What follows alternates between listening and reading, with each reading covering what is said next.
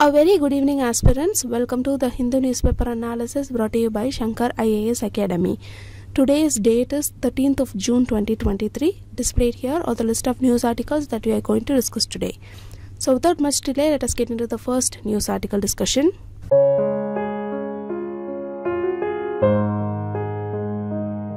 Now look at this article from text and context page. It talks about a star called Betelgeuse.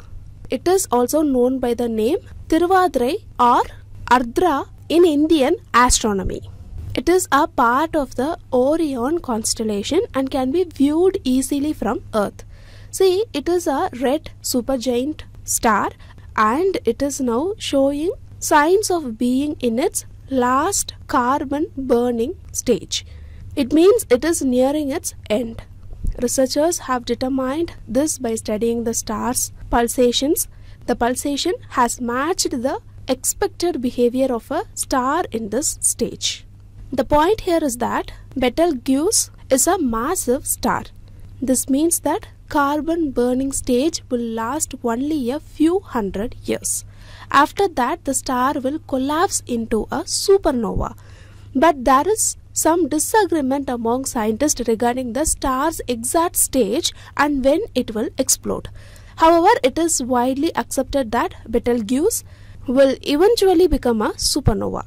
This is the crux of the news article given here. Now, in this context, let us quickly learn about the life cycle of a star. It is a very important topic, of course. See, in stage 1, stars start as big clouds of gas and dust. This happens in space called nebulae. It is like a huge cloud that floats in the sky. For example, we have the Helix Nebula. It is located 700 light years away from Earth. It is an example of a nebula where new stars are forming. The stage 2 is called the protostar stage. Here, the gas cloud from the previous stage collapses and a protostar forms at the center. It's like a baby star that is starting to grow. Remember it like this: when a baby bird hatches from an egg, it is similar to the birth of a protostar. Okay? Then stage 3. It is T Tauri star stage. Here, the protostar grows bigger and hotter, but it's not a full-fledged star yet. It's like a teenager who is still growing and developing. So, just like a teenager who goes through changes in their bodies, a T Tauri star is also changing and getting ready for the next stage, which is the main sequence stage. So, in the main sequence stage, that is stage 4, the protostar becomes a main sequence star. In this stage, hydrogen fuses into helium in its core. This produces heat and light. It's like a mature adult who is working and doing their job. Know that our sun is a main sequence star and it provides us with light and heat. Then the 5th stage is the red giant or red supergiant. See, we saw that hydrogen fuses into helium in the previous stage, right? So after some times it will run out of hydrogen. So when the hydrogen fuel runs out, the star expands and becomes a red giant. It's like an older person who grows bigger and needs more space. Then the stage 6 is the stage of white dwarfs and supernovas. To tell you in simple words, depending on the star's mass, it can become a white dwarf or a supernova. See, here you should know about something called Chandrasekhar limit. It is nothing but 1.4 times the solar mass. See, the Chandrasekhar limit is like a weight limit for a white dwarf. It is the maximum mass that a white dwarf can have without collapsing under its own gravity. So, it's like a bag that can only hold a certain amount of weight before it becomes too heavy and breaks. If a white dwarf gains more mass and exceeds the Chandrasekhar limit, it undergoes a catastrophic event called a supernova.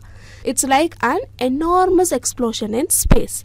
Know that supernova are some of the most powerful and energetic event in the universe.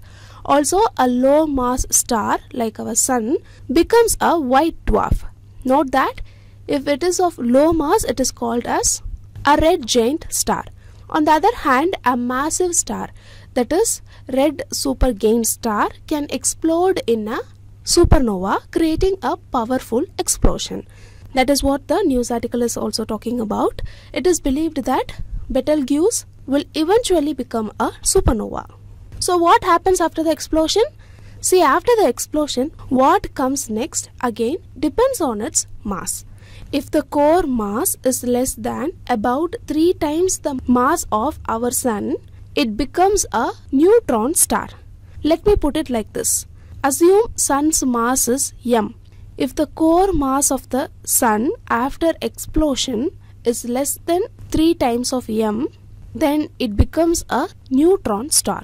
A neutron star is a very dense object made up of tightly packed neutrons. It's like a super dense ball that spins incredibly fast. If the core mass is greater than about 3 times the mass of our sun, that is more than 3 into m, the core collapses even further and forms a black hole. A black hole is a region in space with extremely strong gravity. It sucks in everything around it, including light. So if you are asking what will happen to the white dwarf, see, the white dwarf will remain below the Chandrasekhar limit. It cools down gradually over billions of years and eventually it will become a cold dark object known as black dwarf. So that's all regarding the life cycle of a star. It is a very important thing. Learn it once and revise it multiple times. Half of the science and tech is done away. Okay? So with these learned points, now let us move on to the next news article discussion. Now take a look at this opinion article. This article highlights 2 contrary data about Kerala. The state of Kerala had been consistently in number 1 position at Health Index ranking of Niti Aayog, but ICMR INDAB study revealed that Kerala is on top with the worst overall indicators for long-term morbidity and mortality due to non-communicable diseases. In Kerala, 24% people are affected by diabetes, 18.1% of people are affected by pre-diabetes, and hypertension prevails at the rate of 44%. The data by Niti Aayog and ICMR about Kerala are contradictory in nature, and it also highlights the importance of addressing NCDs, which are silently affecting India at large scale. So in this news article discussion, let us learn about non-communicable diseases, its causes, its prevalence in India, preventive measures and initiatives of government in this regard. Before that, the syllabus relevant to this news article is highlighted here. You can go through it.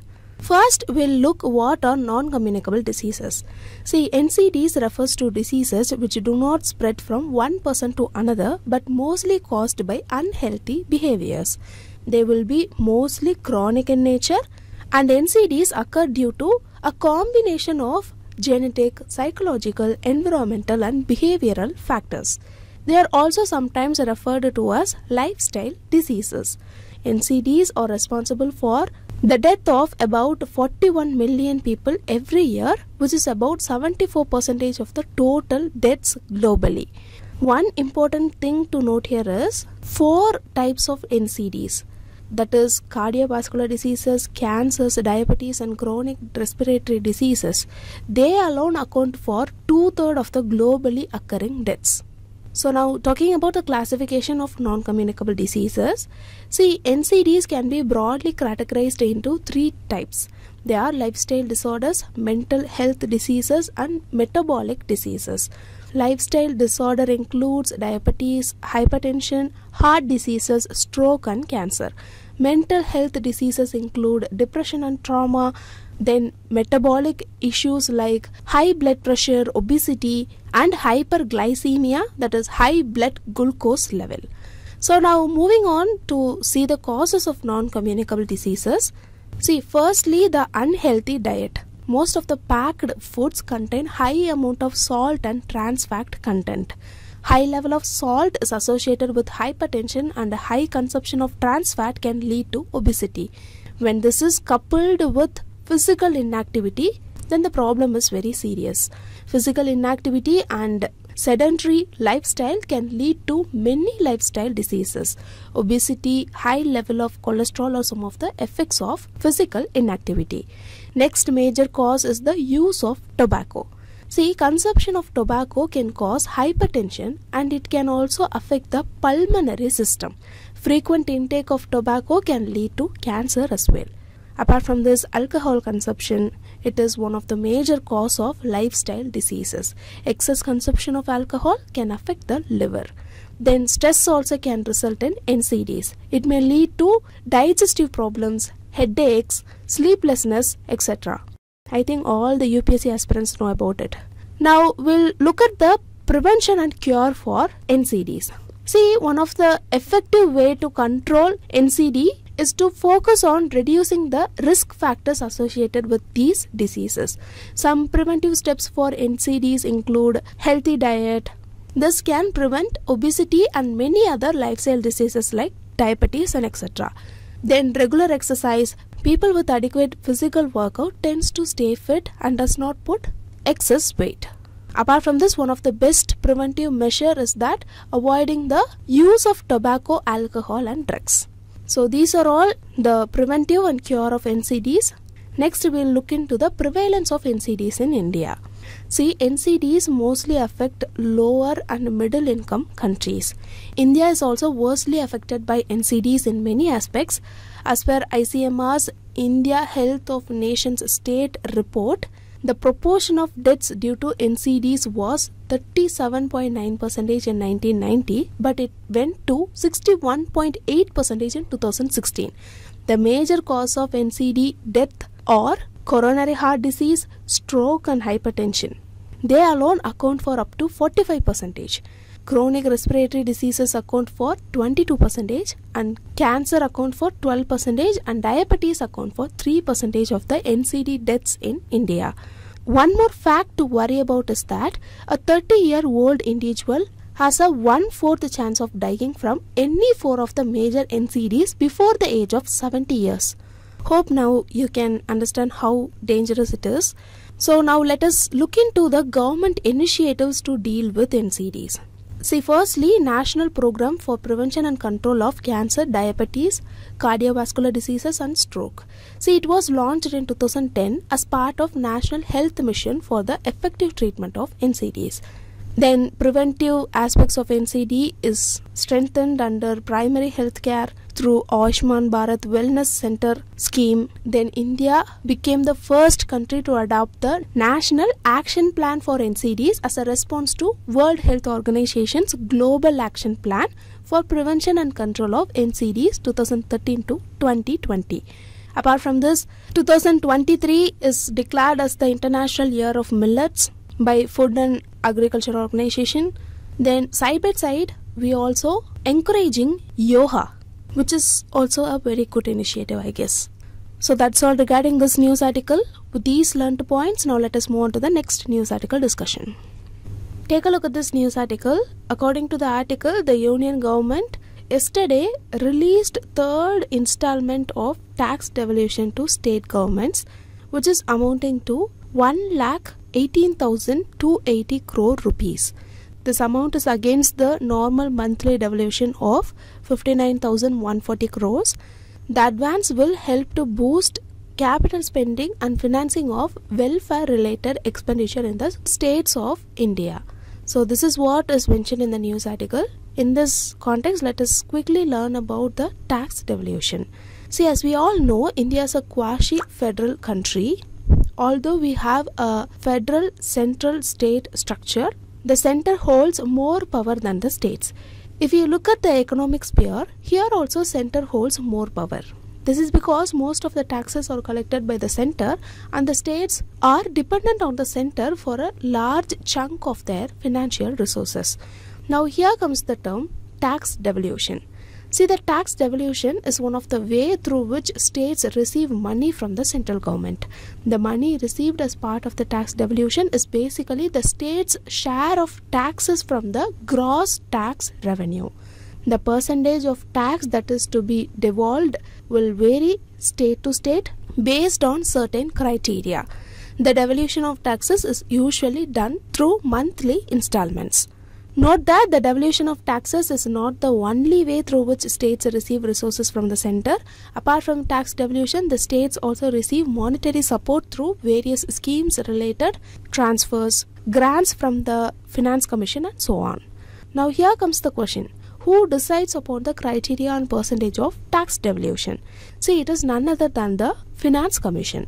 The recent 15th Finance Commission has allotted 41% of tax revenue to the states from the divisible tax pool for 2021 to 22 to 2025 to 26. In other words, states will receive 41% of the gross tax revenue which is collected by the center. This is the vertical tax devolution. That is, the total money goes to the state from the center. There is also horizontal devolution. The horizontal devolution is nothing but the money devolved to each state. See, the devolution is not uniform to all the states. It is decided based on certain criteria. Now we'll look at the criteria for tax devolution. See, the 15th Finance Commission used various criteria to determine each state's share in central taxes and the weight assigned to each criteria. Here you can find 6 criteria and the weights assigned to them. The 6 criteria include population based on 2011 census, then area, forest cover and ecology, income distance, tax and fiscal efforts, and demographic performance. Note that tax and fiscal effort and demographic performance are the 2 new criteria added in the 15th Finance Commission. Also note that till 14th Finance Commission, the population based on the 1971 census was also included as one of the criteria for tax devolution. But in 15th Finance Commission, it was excluded. The weightage for each criteria is provided here in the table. You can just go through it. That is all about tax devolution. With these learned points, now let us move on to the next news article discussion. Take a look at this news article. It reports that the fishermen of Neelankarai village in Chennai have spotted a lone whale shark off the coast for 2 days over the last weekend. See, usually whale sharks are found much further into the sea, but now the whale shark was found around 50 to 100 meters from the shore. So this is about the news article. In this context, let us quickly go through whale shark from an exam perspective. See, the whale shark is the biggest fish in the world. Despite their name, the whale shark are not whales and they are actually fish. The whale sharks got their name because of their shape like sharks. Note that the scientific name of whale shark is Rhincodon typus. Now talking about the characteristics. See, the whale sharks can grow up to 60 feet long, but most of them reach about 40 feet in length and they weight about 15 tons. The whale shark looks like the size of a large school bus. Note that the largest known whale shark was measured at 62 feet in 2001 with an estimated weight of over 60 tons. Now, as we saw earlier, the whale sharks have the shape of a shark, but their mouths are present in the front of their flat heads rather than underneath as seen in many sharks. Whale sharks are dark grey in color on top and with a light color underneath. They have a series of light spots or strips covering the dark parts of their bodies. This helps to camouflage them as they swim. The white whales tend to be non-aggressive. They often allow the divers to gently interact with them. At times, the whale sharks even allow the divers to grab their dorsal fins and they tow them through the water. Now talking about the diet of whale sharks, the whale sharks are usually filter feeders and they survive on a diet that mainly consists of planktons. They do not hunt down large prey. Instead, they feed on other small prey like anchovies, krill, jellyfish, crab and squid. The whale sharks are said to be a passive feeder. It generally swims with its mouth open, so it can suck in any available food. Once it has a mouthful of food, the shark will close its mouth and remove the water through its gills. So the prey gets trapped in the balon filters of the whale sharks.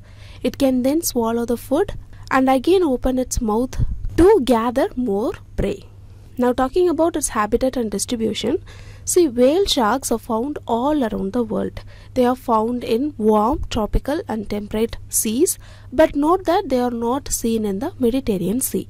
The whale sharks prefer water with a temperature range of 21 to 30 degrees Celsius, but sometimes they have been found in water as cold as 3 degrees Celsius. The whale sharks are typically found between 30 degrees north and latitude 35 degrees south. They are largely found off the coast of countries like Belize, Mexico, Ecuador, Philippines, Australia and South Africa. So now coming to the threats faced by them. See, the whale sharks are highly valued on international markets for their meat, fin and oil. So they are exploited illegally by humans. Apart from this, unregulated fishing, habitat loss, climate change and accidental capture in fishing gear are some other threats faced by the whale sharks. Now finally, let us see about the conservation status. See, the whale sharks have been listed as endangered under the IUCN Red List since 2016. Apart from this, the whale shark is listed in Appendix 2 of the CITES. It is even included in the Schedule 1 of the Indian Wildlife Protection Act 1972. That's all regarding this news article. So with these learned points, now let us move on to the next news article discussion. Look at the small article from text and context page. It says that Rs 4,500 crore funds under the Pradhan Mantri Jan Vikas Karyakram, in short called as PMJVK scheme, are lying unused with the states. This is the news article given here. So in this discussion, we'll learn about Pradhan Mantri Jan Vikas Karyakram or PMJVK scheme. Firstly, know that this PMJVK is not a new scheme. In 2018 itself, the erstwhile multi-sectoral development program was restructured and it was named as Pradhan Mantri Jan Vikas Karyakram. So PMJVK is the restructured scheme of the multi-sectoral development program. Note that the revised PMJVK has been approved by the central government for the continuation over the 15th Finance Commission cycle.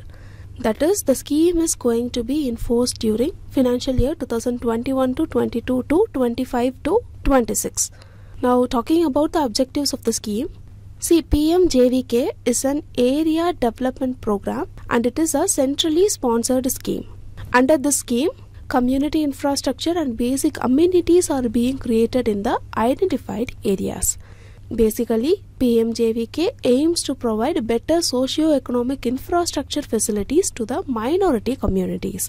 The main focus is given to the fields of education, health and skill development.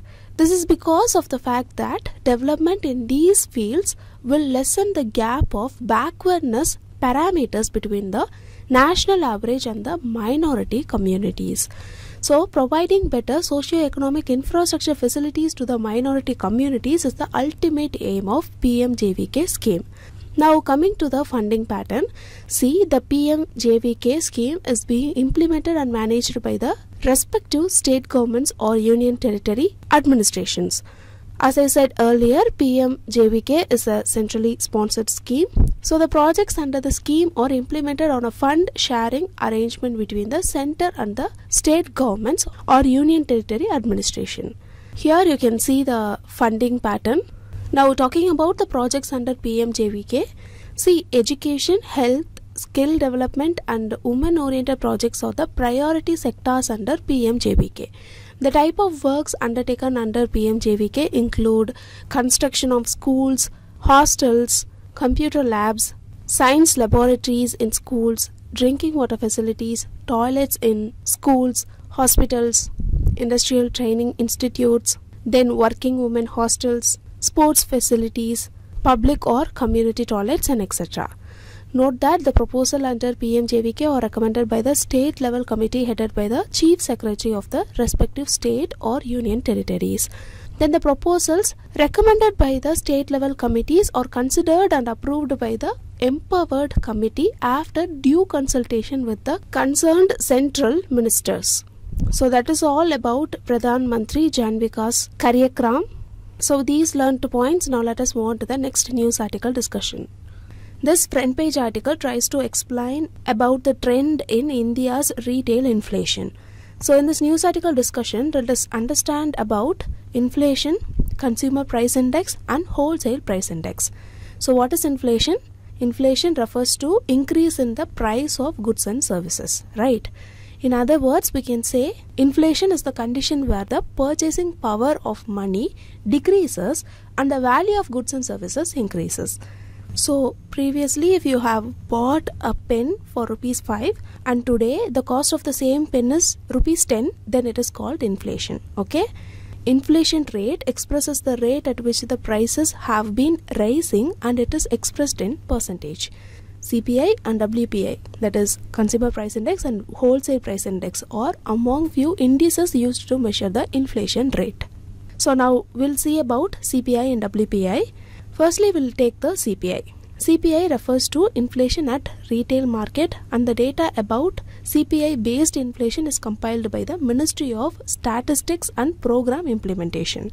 The value of CPI is calculated from the increase in price of basket of goods, which includes food and beverages, clothing and footwear, housing and etc. The highest weightage among these goods in basket is given to food and beverages, which accounts for 45.86% of the total weightage. While this is about CPI, now coming to WPI, WPI refers to the inflation at wholesale market, and the data about WPI based inflation is compiled by the Department for Promotion of Industry and Internal Trade, in short called as DPIIT. The value of WPI is calculated from the increase in price of basket of goods, which includes primary articles, fuel and power, and manufactured products. The highest weightage among these goods in the basket is given to manufactured products, which accounts for 64.23% of the total weightage. The base year for the calculation of both CPI and WPI is 2011 to 12, and they are released on monthly basis. One important point to note here is that the changes in prices of services like healthcare and banking transactions are taken into account while calculating CPI, and they will not be included in the calculation of WPI. Apart from this, the inflation rates for rural and urban markets are also calculated for the better policy analysis. Now let us quickly go through some of the important key facts given in the article. See, the retail inflation of India has fallen down to 4.25%. The price of food articles are expected to fall around 2.91%. But the consumer price index is rising 0.51%, and the consumer food price index marginally increased to 0.7%. When it comes to the urban-rural comparison, the urban inflation stood at 4.27%, which is slightly higher than the urban inflation, which is at 4.17%. But one interesting fact is that food inflation in urban areas stood at 2.43%, but in rural areas food inflation is around 3.2%. Few economists also said that the trajectory of inflation in future will depend on the monsoon and El Nino phenomenon. So that's all regarding this news article. So these learned points. Now let us move on to the next part of the news article discussion, which is the preliminary practice question discussion. Now look at this first question. Two statements are given. Statement 1. Betelgeuse, a massive star in the Orion constellation, will eventually become a supernova. Look at the statement 2. A red supergiant star explodes into a supernova. See, in the discussion we saw that a low mass star is called red giant. A massive star is called red supergiant. A red giant will become a white dwarf, but a red supergiant will explode into a supernova. So here statement 2 explains statement 1. So the correct answer for the question is option A. Both statement 1 and 2 are correct, and statement 2 is the correct explanation for statement 1. Now look at the second question. This question is about PMJVK. 3 statements are given and you have to find which statement is correct here. Statement 1, it is a central sector scheme which is fully funded by the central government. See, this statement is incorrect. It is a centrally sponsored scheme. The funds are shared between the center and the states or union territories. Now look at the statement 2. The scheme aims to provide better socio-economic infrastructure facilities to the minority communities. This statement is actually correct. Now look at the third statement. The scheme is being implemented by the Ministry of Social Justice and Empowerment. See, this statement is actually incorrect. It is being implemented by the Ministry of Tribal Affairs. So the correct answer for the question is option A, only one, because only one option is correct here. Now moving on, look at this question about whale sharks. 4 statements are given. Statement 1, they are not found in the Mediterranean Sea. This statement is actually correct. Statement 2, they are categorized as endangered under the IUCN's Red List of Threatened Species. Statement 3, they are filter feeders and mainly feed on planktons. And statement 4, they tend to be non-aggressive as it allows humans to gently interact with them. Here the correct answer for the question is option D, all 4, because all the 4 statements given here are actually correct. Now the question displayed here is the quiz question for you today. Just go through the question, try to answer it in the comment section. Now moving on, the question displayed here is the mains practice question for you today. Just go through the question, try to answer it in the comment section. With this, we came to the end of the news article discussion. If you like the video, hit like, do comment, and don't forget to subscribe to Shankar IAS Academy YouTube channel. Now thank you for listening.